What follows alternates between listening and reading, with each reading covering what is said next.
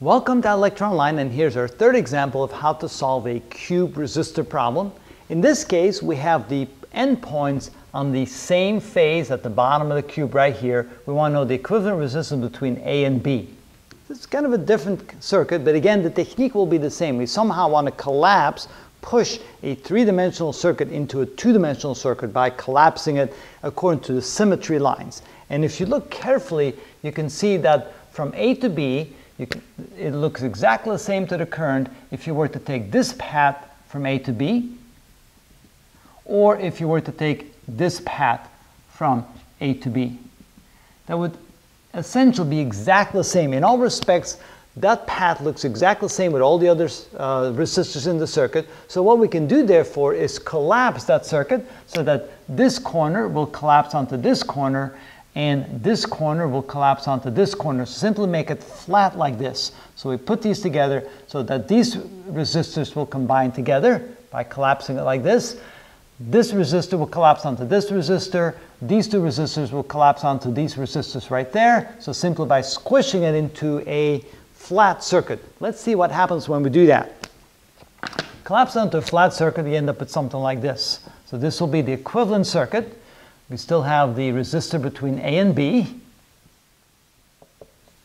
But since we collapse this together, we end up with something that looks like this and like this. Notice that this resistor will still be there unchanged, like that. This resistor in the back right here will be the sum of these two resistors right here. They will be collapsed onto each other. Those two resistors will be collapsed. And then this one, these two will be collapsed like that. So now we have a resistor circuit that looks like that. Now be careful about the values of these resistors. Notice that this resistor did not change. That's still R.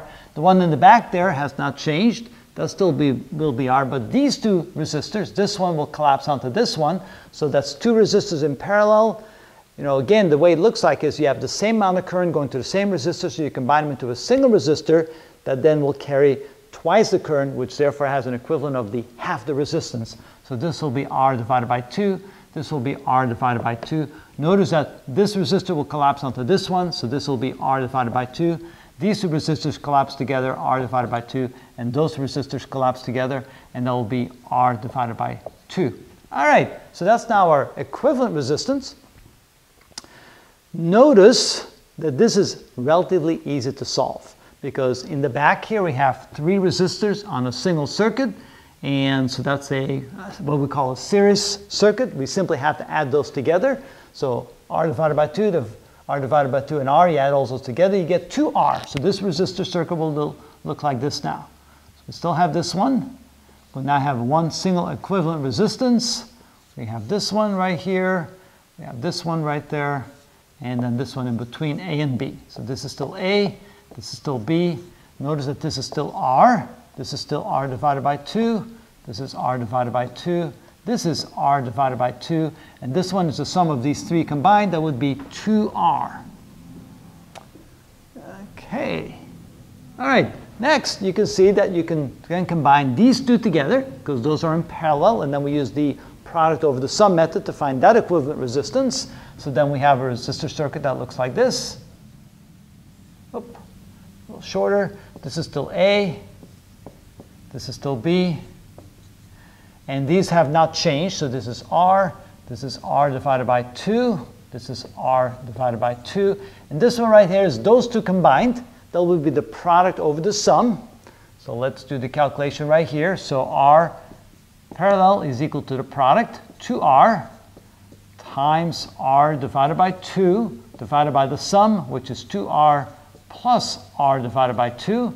The product, 2 divided by 2 is 1, so this will be R squared divided by 2 plus a half, that's 5 over 2R. This cancels out that, and then divided by fraction, same as multiplying by its inverse. So this will be 2/5 R for the equivalent resistance.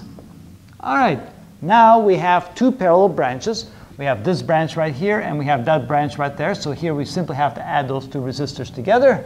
So now we come over here, and we have the resistor between A and B. That one is still with a value of R, and then those three resistors combined, since they're in series, we simply have to add them up. So we have R divided by 2 plus R divided by 2, which is 1R, plus 2/5 R. Well, 1R plus 2/5 R is equal to 7/5 R, and that's what this resistance is equal to. Up. And so now we have two resistors that are in parallel, so now we use the equivalent parallel resistance technique. So now we go from A to B. And here we have to solve these in parallel, so resistance in parallel is equal to the product, so 7/5R times R divided by the sum, 7/5R plus R. So this becomes 7/5R R squared divided by 7/5 plus 1, that would be 12/5 R.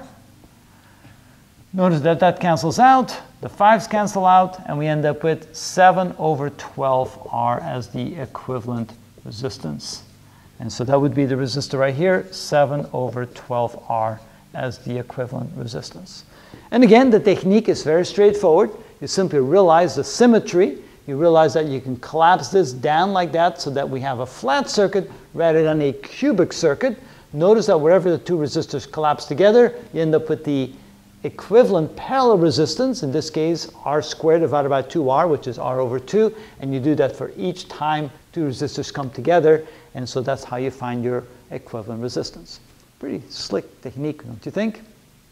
All right.